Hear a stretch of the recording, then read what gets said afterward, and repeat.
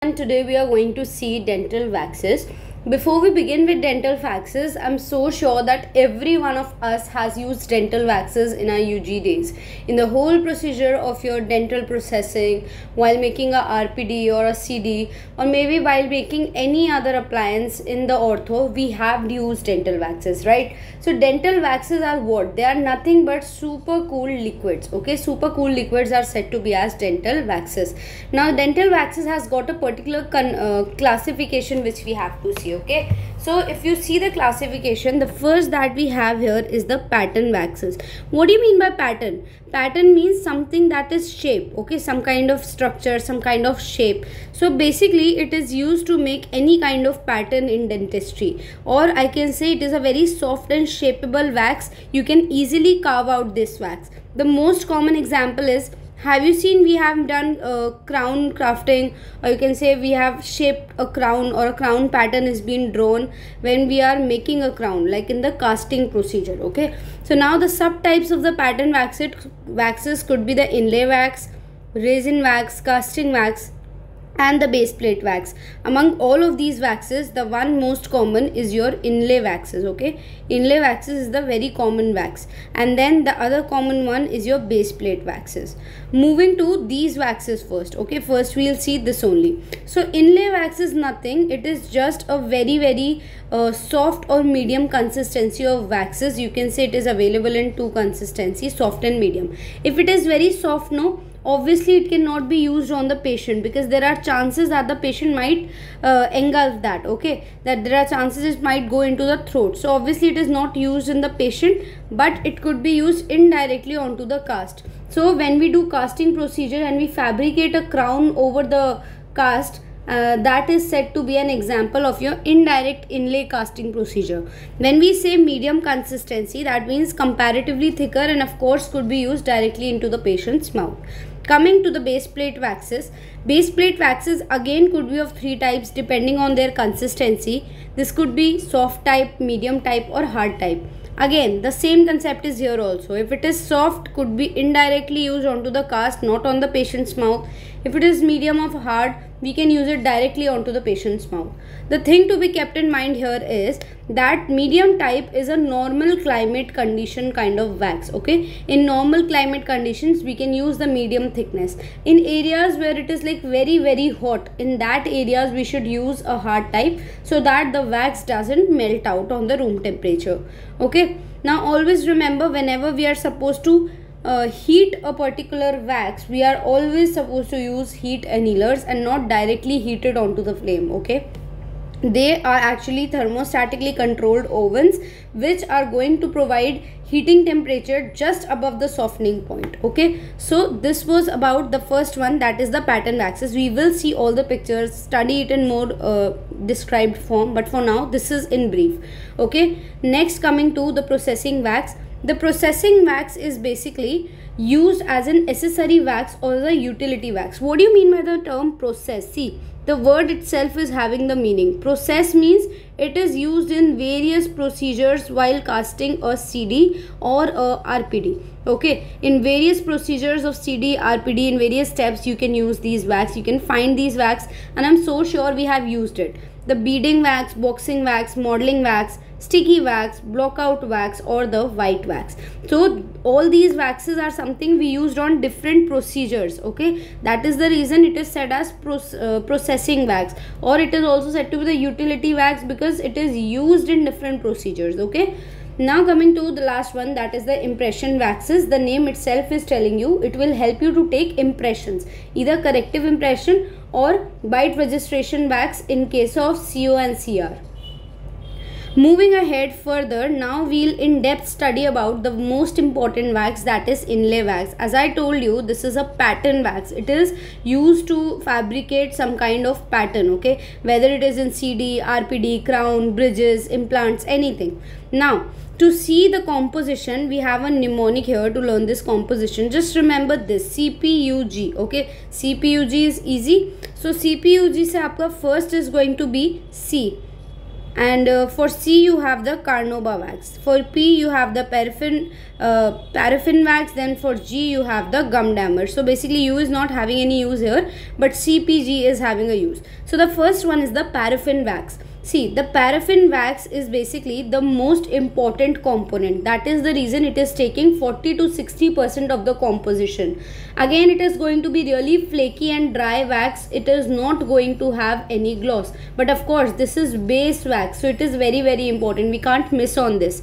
Next we come to is gum dammer. Now, gum is something very sticky, sloppy, shiny, right? So here also the gum dammer is going to have a same effect. It will overcome all the disadvantages of your paraffin wax. So for example, I said your paraffin wax is very dry, it's very flaky, it is having no gloss, it's just having very good strength. So what will happen, we will add this gum dammer, and this gum dammer will provide gloss, luster, resist flakiness, increase the smoothness. So all the disadvantages of the paraffin wax are being overcome. Next we come to the carnauba wax. See, carnauba wax is a very hard wax. Again, it could be used as in place of gum dammer at times. Also, it provides a more effect of gloss than gum dammer. Okay, as compared to gum dammer, the gloss given by this carnauba wax is more. Very important feature of carnauba wax is it decreases the flow at room temperature, which means that when you add carnauba wax, your wax will stay solid at the room temperature. It will not flow or it will not melt easily at room temperature. Last component is the candelilla, and that is basically added when the carnauba wax is not available. So when carnauba is not available, then you can add this. Okay. Now carnauba wax is available in form of cakes, tubs, sticks. I'll show you the picture. What are the indications we have already discussed in fabricating the wax pattern for crowns, bridges, veneers, inlay, onlay, pontics, anything. Okay. Now this is what I was saying. You see wax pattern, this is in a casting procedure picture. This is a casting procedure picture. So these wax fabrication, wax patterns are made up using the inlay wax, because inlay wax is comparatively soft one. So the soft inlay wax is used here, that is easily carvable, that is easily polishable. It is not going to have any voids. It will be very smooth and it is very easy to shape. Okay, you know, even a smallest of your details could be carved on this one. So that is the reason inlay wax is so important and so broadly used in dentistry. If you see the pictures, here is what your inlay wax looks like. You might have seen this in your clinics or in your colleges as well. This is a box kind of structure, and in which you have these colorful. The most common one you all must have seen is the inlay wax, that is blue in color.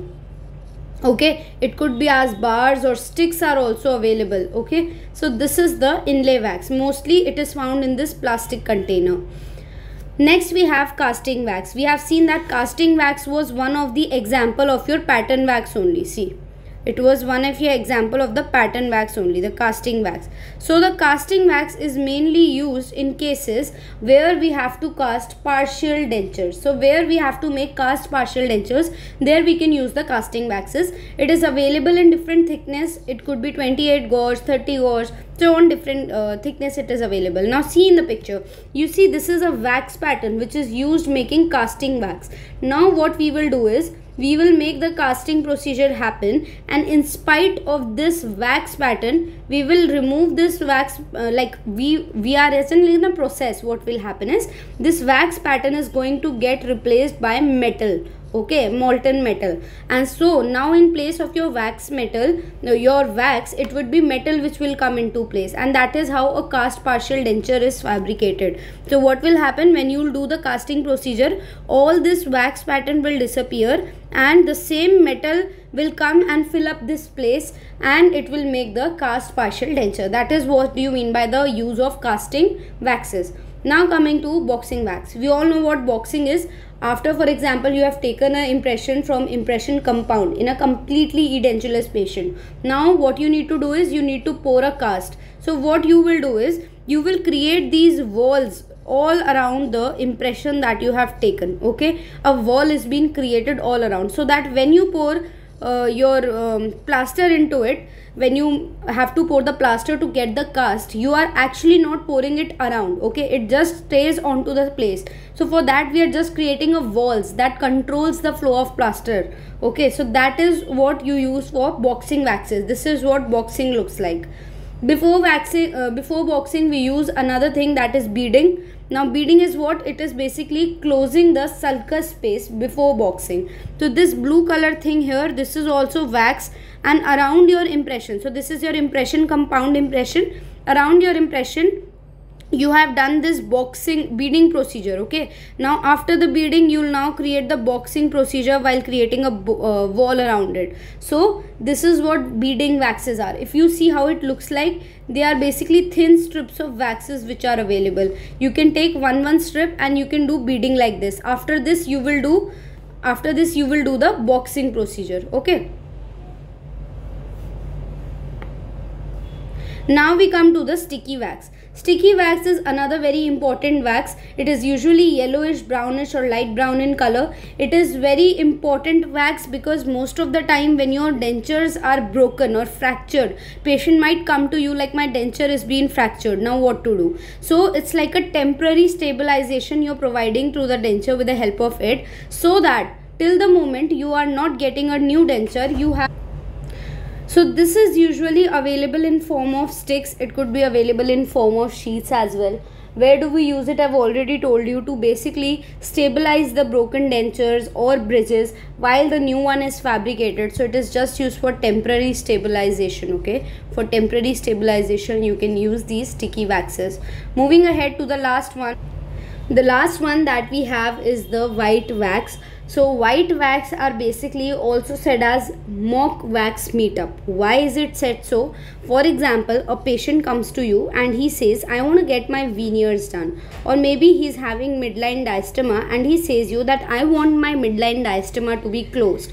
So you can't directly start carving or shaping the tooth, right? You won't ask the patient to sit on the dental chair and you'll start trimming the teeth, right? So what we do is, we are going to show everything first on a cast. We are going to demonstrate all of these procedures on a dental cast first.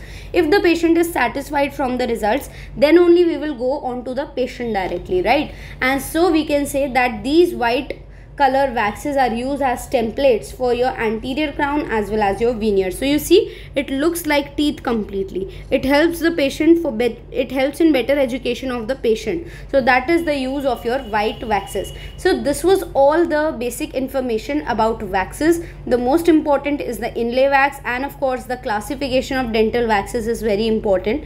If still you have any doubt, please let me know in the comment section. Do like and share it with your friends. Thank you so much.